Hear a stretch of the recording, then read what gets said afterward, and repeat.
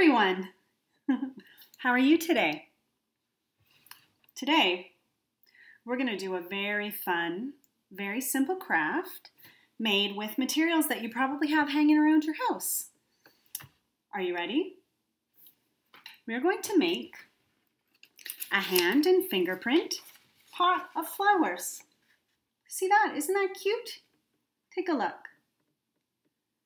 Now, as spring is just around the corner, hopefully. So as we think ahead to spring, I know a lot of us are missing the flowers and we're really wishing we could see some. But since they're not growing yet, I thought it would be nice for us to make some flowers of our own. So first thing I'll do is show you the materials that you'll need to make your flower pot. I have some paint. We use paint. Now, if you don't have paint, that's not a problem. You can use markers, bingo dabbers, but be sure they're washable. Maybe stamp pads if you're a stamping family and you like to do a lot of stamping.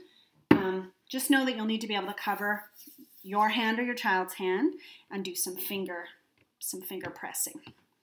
Okay, so I got my paint. I have a plate that I'm going to use to put my paint on for my finger painting. You can see that I've already got the yellow and the pink there ready to go. I've got some scissors for cutting my paper. Ching, ching.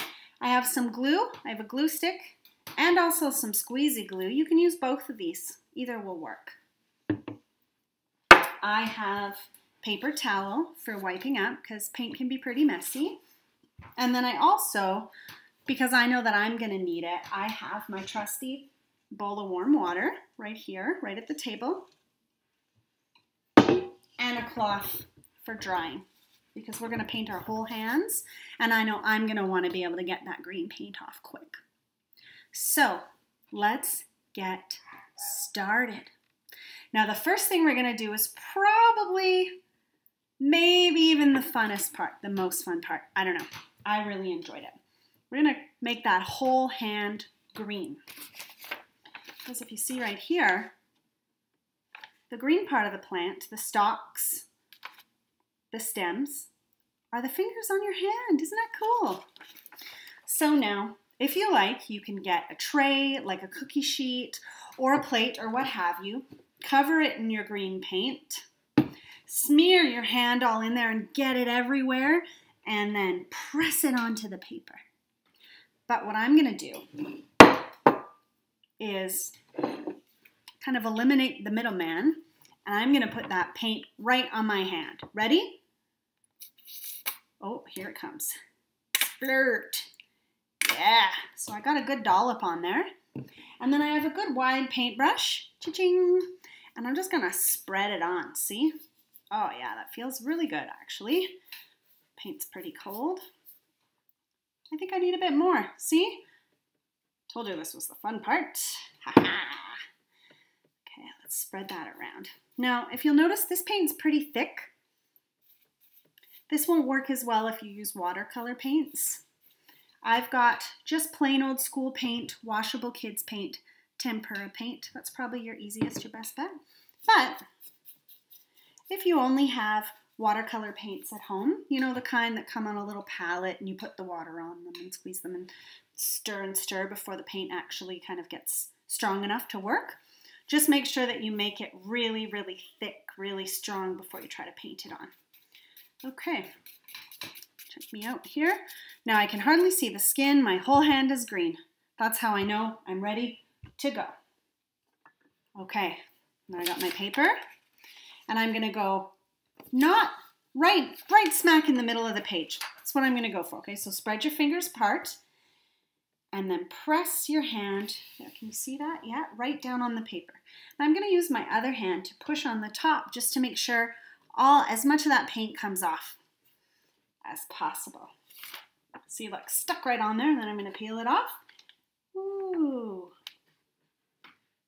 That turned out pretty well, huh? Okay, now I'm going to give myself a quick little, see, there's my bowl coming in handy. I got my, I'm gonna give my hand a quick little rinse there.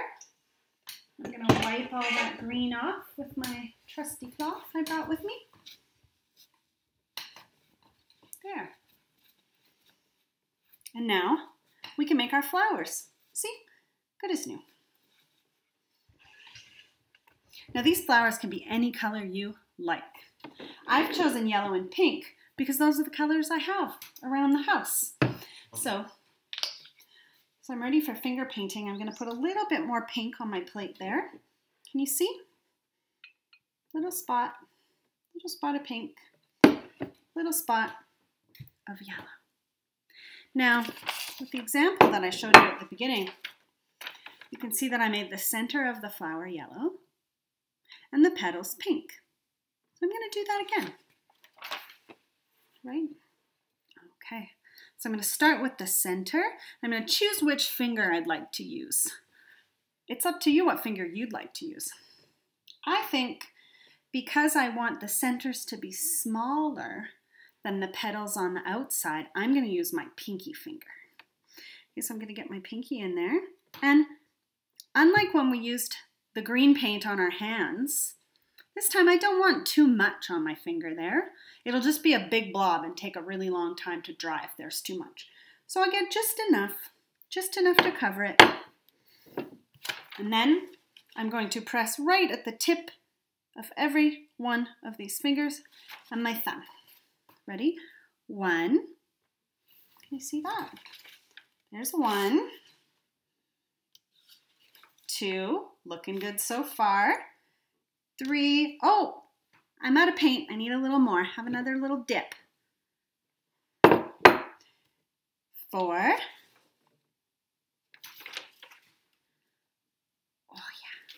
yeah. 5. See? There we go. Now there's something special about the center of the flowers there. I'm going to wipe this yellow paint off my pinky so I don't get it all over my clothes. Now usually the center of the flower, and I can't remember the name of it right now, it eludes me, which is unfortunate because it would be good if I said what it was called, what its scientific name was. But that center of the flower is usually where all the good stuff is, where the pollen collects, and that's where the bumblebees go to get the pollen that they use. That's to make their honey and keep their bodies full of energy. Okay, are you ready to make the petals? Let's take a look at our example from the beginning again. Now yours doesn't have to look like mine. This is just an example to show you what it could look like. Maybe you don't want your petals to be round like that. Maybe you want to do big, huge ones with the whole side of your hand. Or maybe you want to use maybe the full top of your finger, not just the fingertip. I don't know, that's up to you. Maybe we'll try a couple of different ways this time around. So for the first one, the one on my thumb, I'm going to use my pointer fingertip. Ready? I'm going to go 1. I'm just going to do fingerprint all around the yellow center. Can you see? Let's see how many I can fit. Ooh, a lot. Take a look at that one. Cool, huh? I got 7 little petals on that flower. That's pretty. Now I'm going to do the same for the one in the middle there. I'm going to just use my pointer finger again. I'm going to dip in my paint. Dip, dip, dip. Just pat, pat, pat in that paint. And I'm going to see how many petals I can make all around. Okay, ready? Try and make it in your view there. 1, 2, 3, 4, 5, 6 on that one. Take a look. Cool, huh? Those are my fingerprints. Neat. Now, I'm going to dip and wipe off the paint. Dip in my water. Wipe off the paint from that pointer finger, and I'm going to see if I can make the petals on my next flower a little bit longer. I'm going to use my pinky again, and I'm going to get a lot more paint. Paint all the way down my pinky, not just on my fingerprint. I'm going to see if I can do some prints there. Ooh, 1. Ooh, that's harder to do. 2. Looks different. 3. They're kind of sliding all over the place. But that's okay, because I came to make a mess. 4. Let's see. 5. Oh, yeah, wow. These look very different from the other ones. Would you like to see? There we go. See? I used my long pinky. So now these petals are kind of long. And they got pretty smudged because, I don't know, I wiggled a lot. To me, I don't know if you've ever heard of a Christmas cactus or an Easter cactus, but that's a lot what their flowers look like right there. I have a ton of those plants in my window. It's too bad they're not flowering, or I'd show you what they look like in real life. Okay, let's wipe off that pinky. I think I like the smaller circular ones better, so that's what I'm going to do next. And you know what? I have some blue paint here. Whoop, it's flying all over. I'm going to put some blue paint on my little plate here, my paint plate. And I'm going to dip in my pointer, just like I did with the pink ones. And I'm going to make this one and this one blue, just for a little variety. Ready? Dot, dot, dot, dot, dot. See? That one's got 5. And I'm going to do the next one. Ready? 1, 2, 3, 4, 5. 5 again. Now on those, you can really see my fingerprints. It's hard to tell with this camera, but you can really see the prints from my fingers. It looks pretty cool. Okay, I'm done with my paint now. I've made my flowers, and I've made my plant with the stems. I'm ready now to make the pot. Let's wipe off the rest of that paint. Families, if you're doing this at home at your table, you probably take a break to wash up. And that's okay, because you can just pause the video and come back when you're done. Now, we'll get back to this paper. I have some paper on the side here for making my pot. Now, this is where you can get really creative. If you have markers or pens or pencil crayons or crayons, whatever you like, you can decorate this whole paper. You can do all kinds of cool stuff on there. You can write your name. If you're doing this painting for someone else, as a special little gift, you could put their name on there. You could write, I love you. You could draw hearts and flowers and a beautiful springtime landscape. I don't know. It's up to you. But today I'm not going to draw anything on there. I just want mine to be plain for now while I glue it on. So now this piece of paper is too big. That pot's too big. I need to cut my paper a bit. So what I'm going to do is I'm going to fold it in half. You see? I'm going to fold it in half and make a crease. And then cut on my crease. Got my scissors out.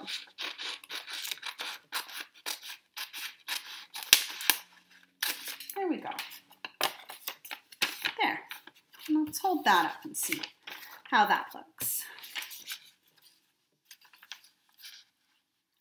Still pretty big. I'm going to fold it again and cut it again. Now this time I'm not going to fold it completely in half because I think that might be a little bit too small. So I'm going to fold it just under half over like that. I got a crease, see? Open up, and that crease shows me where to cut.